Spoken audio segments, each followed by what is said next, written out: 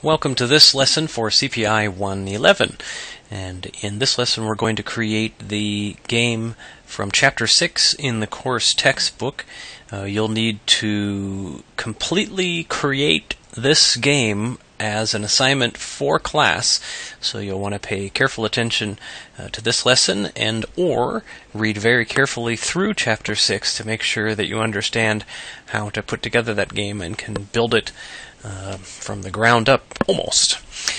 To help you out and save some time, I've uploaded a starter version of the game file for the Chapter 6 game that includes all of the sprites that you'll need for the game, lots and lots of sprites, all the sounds you'll need for the game, the background you'll need, and then some of the objects. I've already set up objects for the start room, which is just to load the game and show help, scores, and so on. And also for the end room that just shows a congratulations message. Before we get in and start building the key objects to make this game interactive, let me briefly show you what it's going to look like when you're all done. So you come in and you can move your little character around and bounce a starfish up and try to hit objects up at the top of the screen. Each level becomes more challenging as you go along with more things to hit.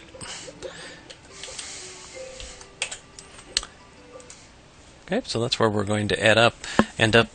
This game includes pretty much everything you've already learned about how to use Game Maker and combines them all into a simple, common form of a game that's quite fun to play. So let's go ahead and get in and start creating. We need to start off by creating a wall object. So I'll call it obj_wall and choose my wall sprite. And we're going to enable the solid option. Now we're going to create an object called catch. This is our player object, the one that's controlled by the human player, and that allows the human player to move the catch object left and right and to aim the starfish up at the stuff at the top of the screen. So let's create that now.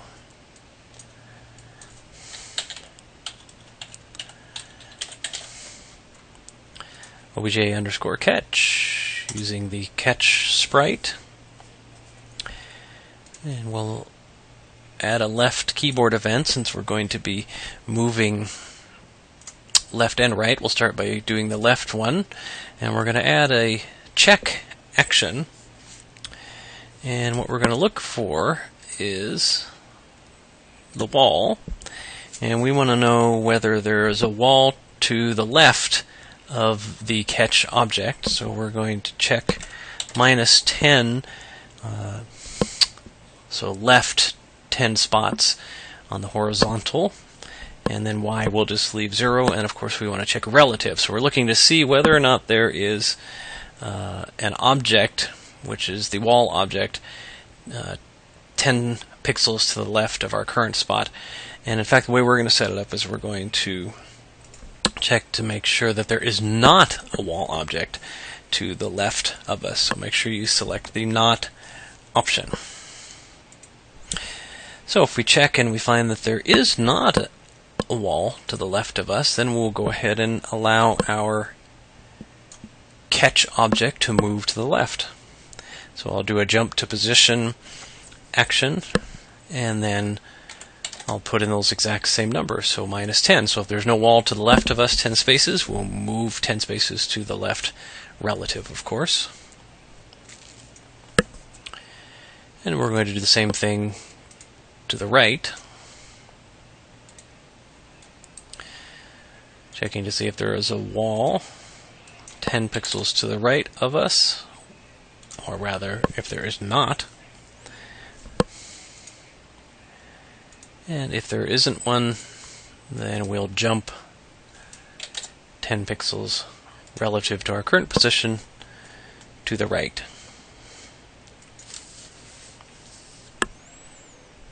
Alright, that's all that object needs to do. It just needs to move left and right unless there is a wall. So we're going to create the object that is our little starfish, and it's called the pop object in the chapter 6 in our book. So we'll call it obj underscore pop. Give it the little starfish sprite. Let's set its depth to 10 so that it will appear behind other objects in the game. This is going to help it look better as we begin to build in other pieces inside our game. For our pop object, we're going to have a create event, and we're going to include a move free action, and we're going to have it move free at a speed of 12, and we want our pop object to start off by moving upward, but we don't always want it to go directly upward. So we're going to, for the direction, we're going to say random, and we'll restrict the degrees that it can go. So it'll choose some random number between 0 and 59, and then we'll add 60 to that, which is going to make it be going up, but not straight up all the time. And if you look in your book, you'll see exactly what this looks like if you want a reminder of the interesting way that GameMaker sets its degrees when it's doing direction. It will help you to remember why it is we're choosing something basically between 60 and 120 as our direction to have our starfish move. We're also going to include some gravity so that it doesn't just keep moving toward the top of the screen forever. It will begin to slow down as it's going up in the air and then turn around and start falling back toward the bottom of the screen. So we're going to set the direction to 270, which is down, and then we'll set the strength of the gravity to 0.2.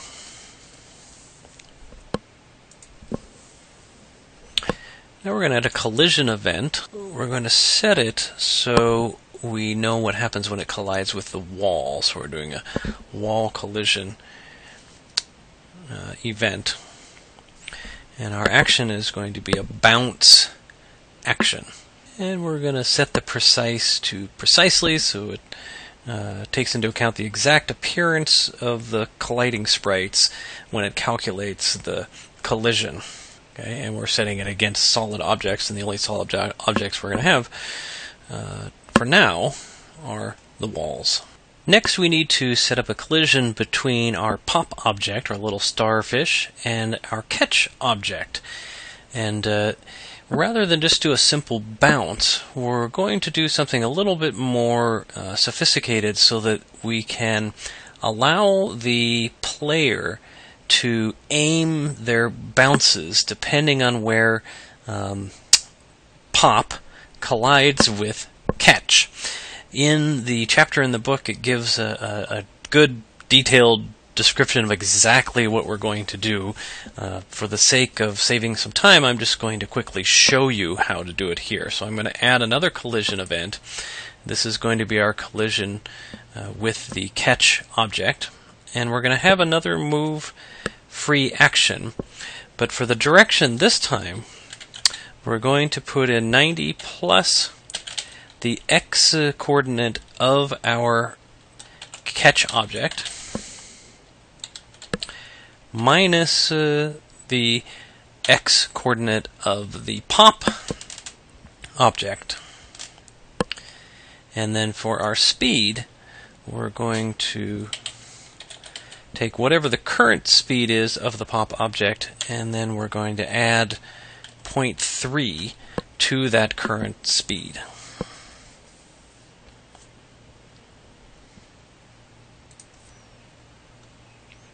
And say OK. Finally, we're going to restart the room when our pop object falls down off the bottom of the screen. So I'm going to add an other event, and then we're going to choose outside room as the event, and then we'll do a restart the room action.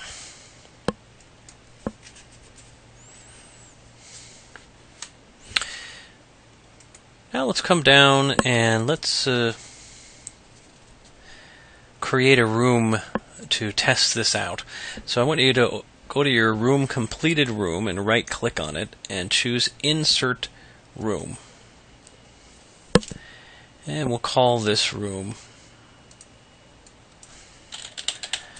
Room Test.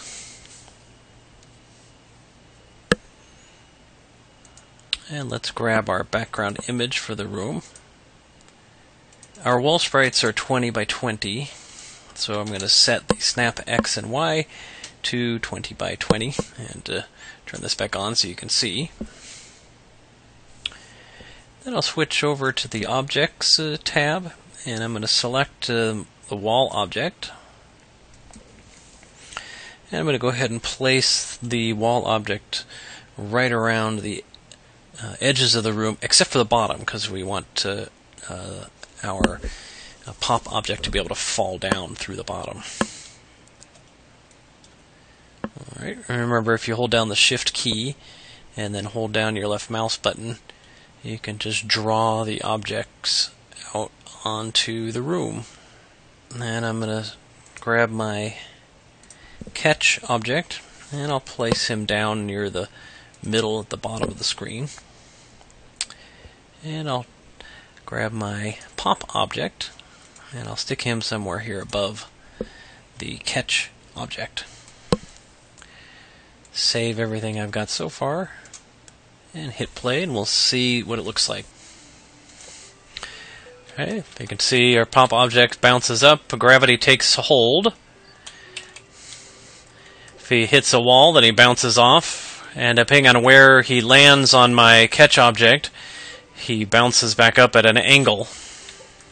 Okay, coming back into GameMaker, let's begin to add some other objects in the game for our pop object to bounce into so the player can get some points. First, we're going to create an object called Big Leg, which is going to be a big octopus character. So go up to your Create Object.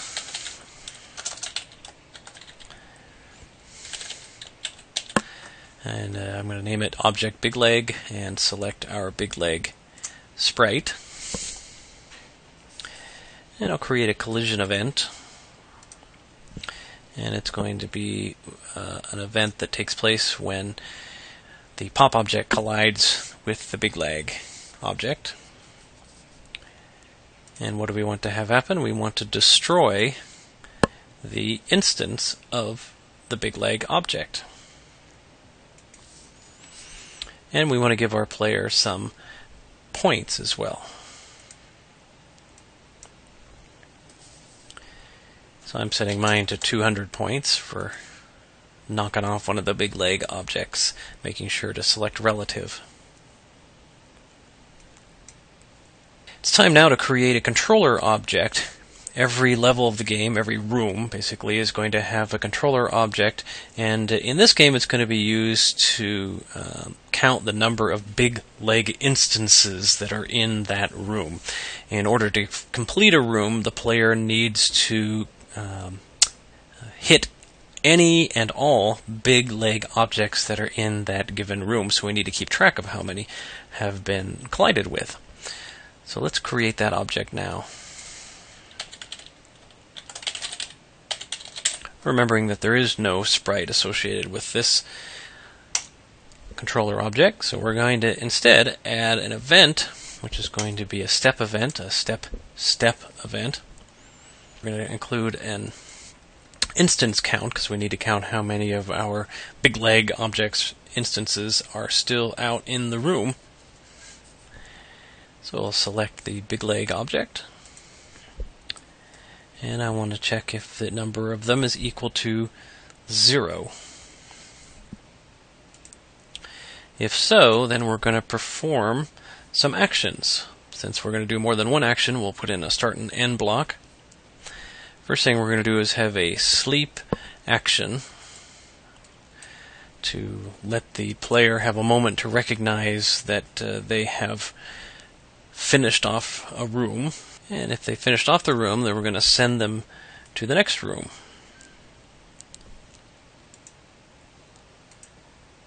And we'll close out our block. Now we'll add some instances of these objects to a couple of test rooms. We'll make 2 rooms by copying our first room. It'll save us a bit of time. So come down to your test room. Then inside your test room, you need to place 1 copy of the controller object. Doesn't matter where, because the player is not going to see it. In addition to your controller object, let's put in a couple of our big legs. So I'll stick one in the... Oops, I'm going to move that guy. Put him up over here on the right. Put one up over here on the left. Then what I'm going to do is I'm going to duplicate this test room by right-clicking on it and choosing Duplicate. Call room test 2.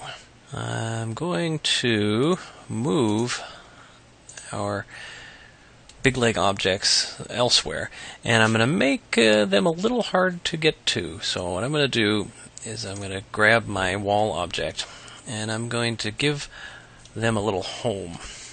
So I'll put a little space here, and a little platform for them to sit on. Here like this, and then we'll be able to stick them down in there, and we'll have another one down here. Grab my big leg object, I'll stick one up here, and one right here. So now they're awfully hard to get to.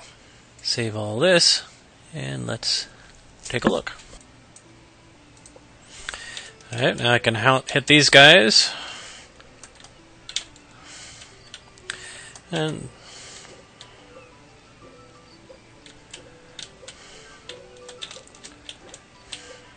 okay, so that second room's pretty hard, and now we can continue on.